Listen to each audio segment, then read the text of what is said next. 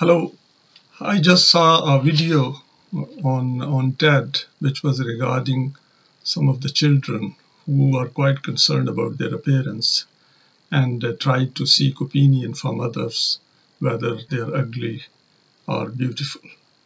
I thought to make this small or a short video for the YouTube to reassure everyone that appearance does not matter in human creation. What matters is our inner self, and I will talk about it in the light of the Quran. Those of us who haven't studied the Quran or never come across it, the Quran is a non-human thinking. It has permanent values which are applicable to us as an external standard.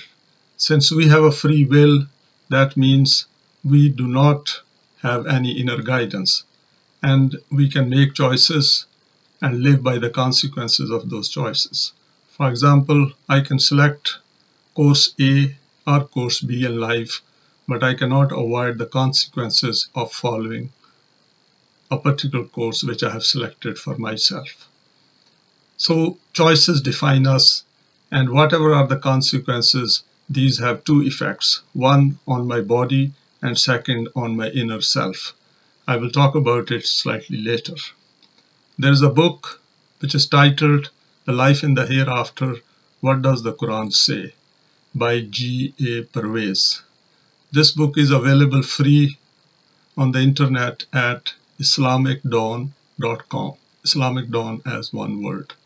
It is also available with Amazon, and it covers all these issues in detail. And at the end of the book, there is a list of permanent values given, and these are mentioned with references from the Quran. The Quran has declared the purpose of human life is to hold everyone accountable. So whatever we do, we are accountable for our deeds. In fact, the Quran has said the creation of the universe and the world and the earth is primarily for this purpose, and nobody is dealt with unjustly.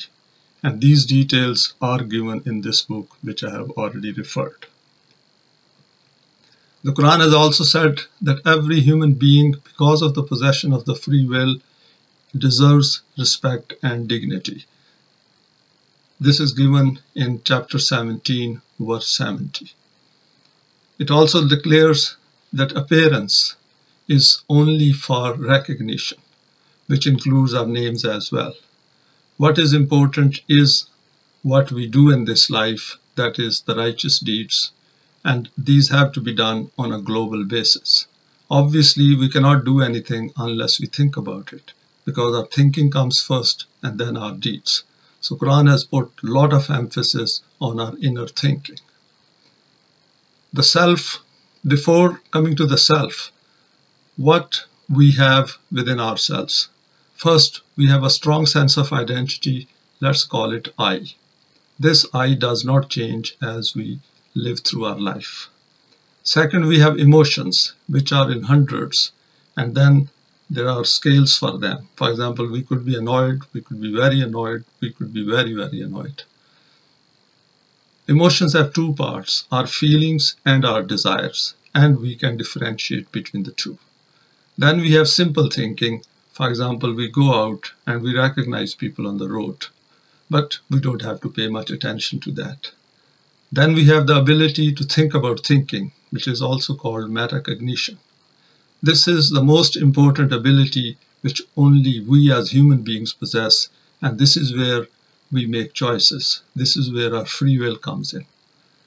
Then we have linguistic abilities. That is, we can put our ideas into words, and we have the ability to learn languages. And then we have memory. Whatever we do in our life, for example, education, training, experiences, trials, tribulations, everything goes into our memory. We have a choice what we put into the memory, but once it is consigned to the memory, we cannot take it out. And then we have a body, physical body, which goes through physical environment and is affected by physical environment. Body is a sort of a tool. If we say our mind defines us, then body is a tool.